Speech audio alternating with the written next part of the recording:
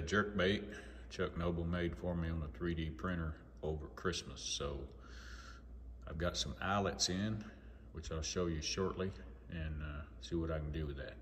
Stay tuned. All right, this was about $8 to $9, I think. I got the little screw eyes here. They come in different assortments. I'm gonna use the heavy ones. And then you get this little package of eyeballs, stick-ons, and a pair of tweezers comes with it to take them in and out of that hole. But based on the size of that jerk bait, I pulled this one out. I think I'm gonna use the bigger eyes. Probably go with the red, I'm guessing. So stay tuned. All right, I peeled one of these eyes off. I stuck it in this hole right here. You can see. I'm gonna do the same thing for the other one. And then in the back, I screwed that little silver eyelet in there. So I'm gonna get the other side, probably put one more hook on the belly, and see how that works. I'll probably have to sand it down or something once I see it runs, but hoping to catch a Lake Ozark bass on it.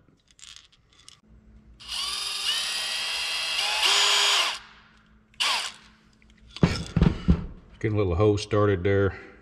I didn't like how far that was sitting back, so I'm trying to fill that hole that came with the mold. It may make it tougher, so let's see if I can get this in there. Put a touch of crazy glue around it, and if I catch a 5-pounder, that may not hold. We'll see. Think positive, think positive. All right, so second eyelet for the D-rings and the treble hooks. And I gotta put an eyelet on this side, so hang on. Okay, I think it's this size.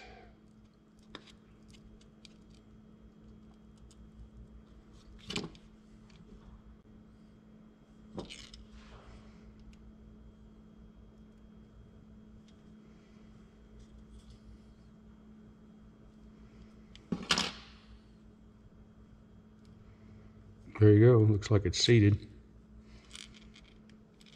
Red eyes. Now, I'm trying to figure out how I'm gonna paint it next. Stay tuned.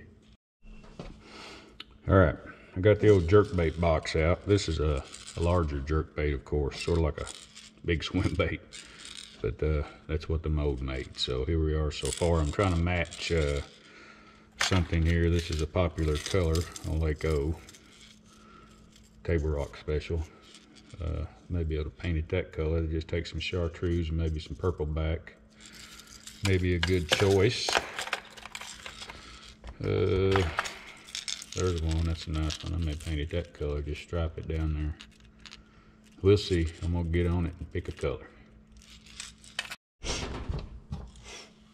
Alrighty, that's my paint job. See, that works. Next stop's trebles. You don't want to paint it while it's got hooks on it. You're stuck in your hand. I took a chartreuse dike, spike it. It's got garlic on it. And I took a fire red marker. You can get them in a pack of 4. They come in purple, which I don't have, red, and chartreuse and orange. So next step, treble hook.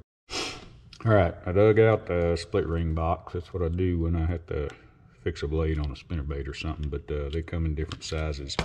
I picked a couple here to go on that middle hook, and then I've got some trebles. But what I thought is, I've got my box here.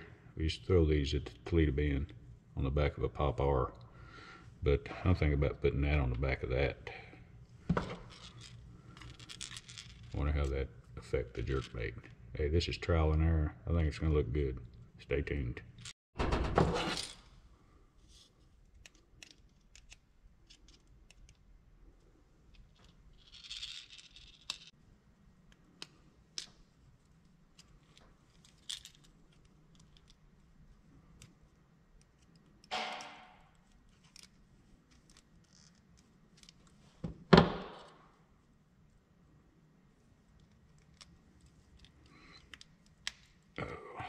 Try to put the hook on before the ring closes. And just turn it all at once.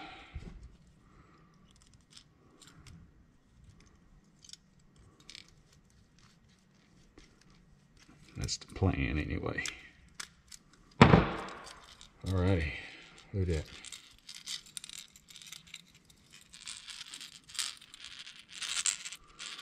Gotta get that thing weighted down with some weights when I run it through the water, and we'll see how it goes. I think it looks pretty good so far. I may have to paint it up again. Stay tuned.